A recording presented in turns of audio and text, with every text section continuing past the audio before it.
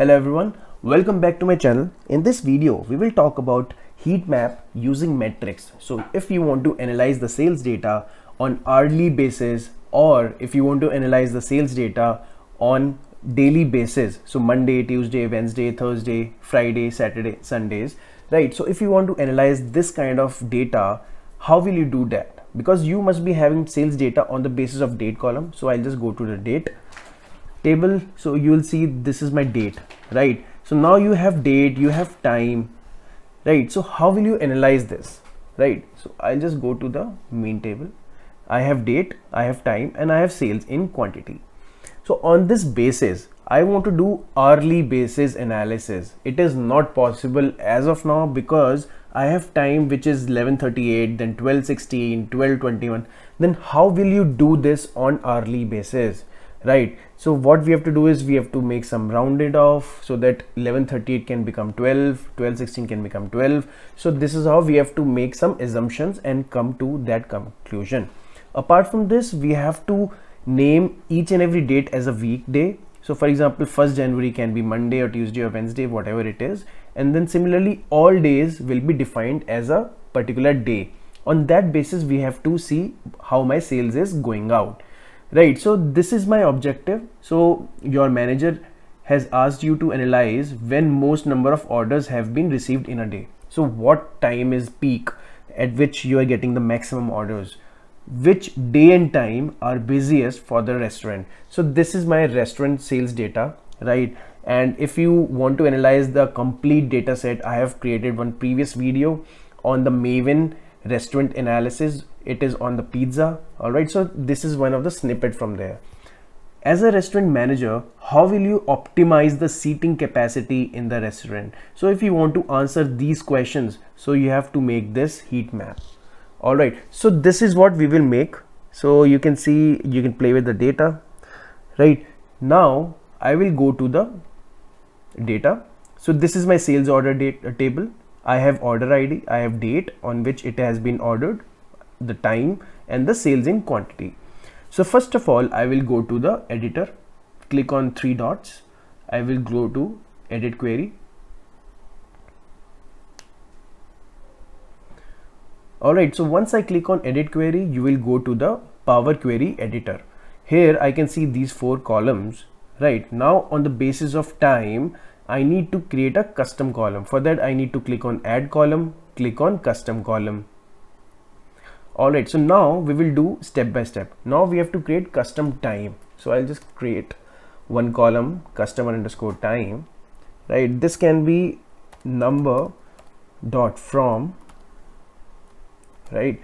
And then I have to select this column, which is time, in the square brackets, time, square brackets closed.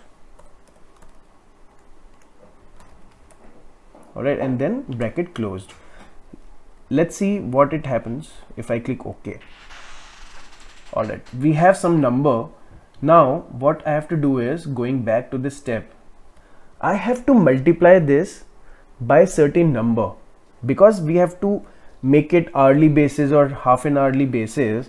So let's say in 1 hour we have 60 minutes, right? So I have to multiply this by 60. In every day there are 24 hours, right? So I have to multiply by 24, right? So now I have number of minutes in a day. So 24 hours into 60. So this is my number of minutes in a day. I have to divide this by the interval. For example, if you want to have interval of 30 minutes, so I'll divide it by 30, right? So bracket closed. Now let's see what happens after I click OK. Right now, again, this data is not making sense, but when I add one more step over here, now I want to round off this. So what I'll do is, I'll just select number dot round. It's a function, right? Then bracket open, and here bracket closed, and then I have to divide this by the number that I have given here. So divide by this. So what it does is, what I have already applied, I have to divide this again by this, so that my numbers will make sense out of it. All right, so I'll just click OK. Right, now I need to change the data type.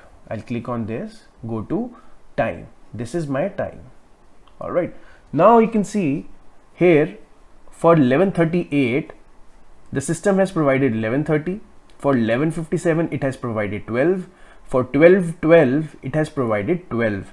For 12:16 it has provided 12:30.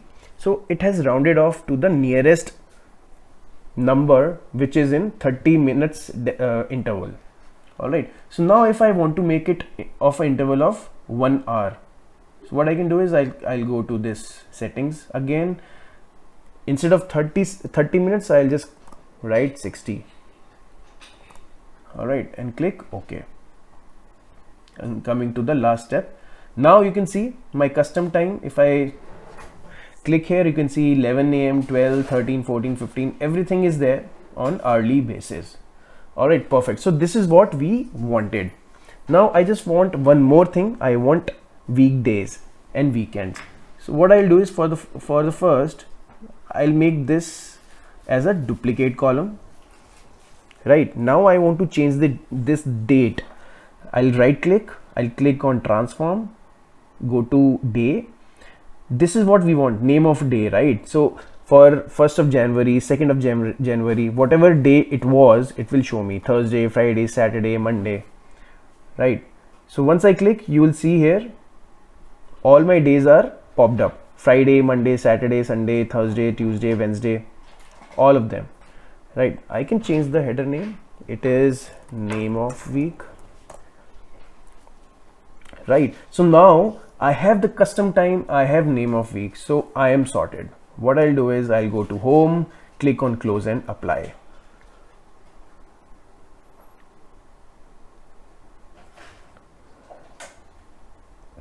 All right, so just focus on this sales orders table. This is my table, sales orders, right? I'll go here to dashboard, click on new page, click on visual metrics, right? And then from fields, take sales orders. From here I have to take custom time in rows, I have to take name of week in columns, and then sales in quantity in values. So now if you see, now you have custom time 10 a.m., 11 a.m., 12, 13, 14, 15 till 23, which is 11 p.m.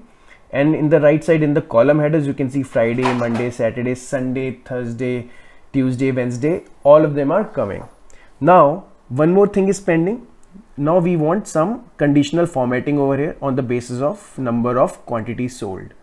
So what I'll do is for this visual, I will go to values, sum of sales, click on this down arrow and then click on conditional formatting background color. Right, so let's say for the time's sake, minimum can be light yellow and highest can be dark red maybe, right? And click OK. So this will automatically give me this. If I do it in focus mode, this will give me when it is highly peaked. So these are the highest selling times when orders are really huge, right? It is in thousands, sometimes it is in 3, 4. So this is very low traffic. Light yellow is low traffic, dark red is heavily trafficked. All right, so this is how we can create.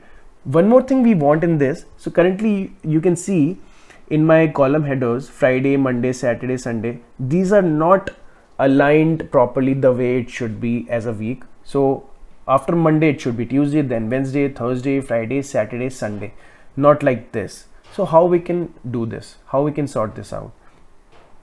So for this, one of the solution is going back to the editor query. All right,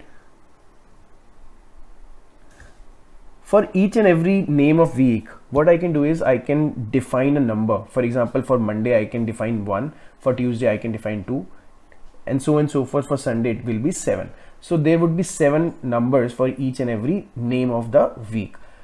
And then once I create that column, then I can sort this particular column name of week on the basis of that number. And if I can sort that, then definitely I can get the desired result. So for that, let's add another column, conditional column this time. right? I can create this as custom underscore number, let's say.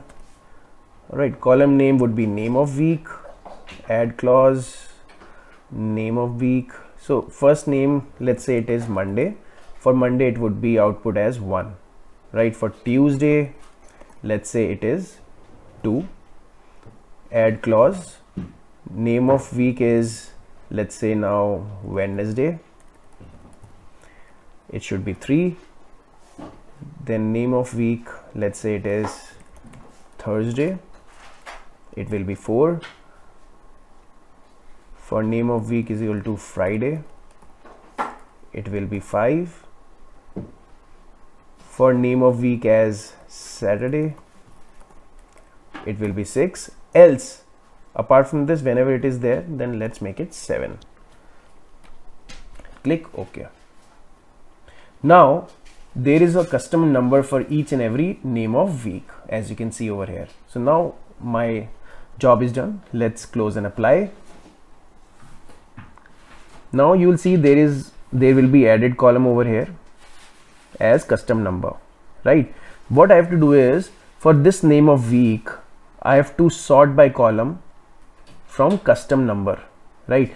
Let's see how it is happening right now. You can see it is not sorted, right? Friday, Monday, Saturday, Sunday, Thursday, Tuesday, Wednesday. Now let's go to data, click on name of week, then click on sort by column. Then if I click on custom underscore number,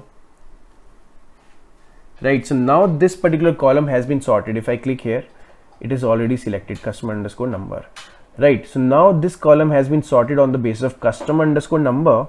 If I go back to the report, you will see it has been sorted: Monday, Tuesday, Wednesday, Thursday, Friday, Saturday and Sunday. Now it looks neat. We have this custom time also in sorted order, and this day of the week also in sorted order. I can change the name of this can be time and week, or let's say day. All right, perfect. So this is how we create this. So you can see this is my heat map that I have created.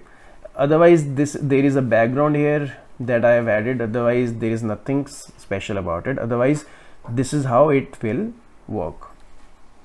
All right guys, so I hope this video was helpful for you. If you want similar kind of concepts, if you want to learn more on Microsoft Power BI, how it operates, how to work on data visualization, various data analytics projects, then do let me know. Subscribe to this channel. I'll keep on uploading such content for you all. Thank you guys.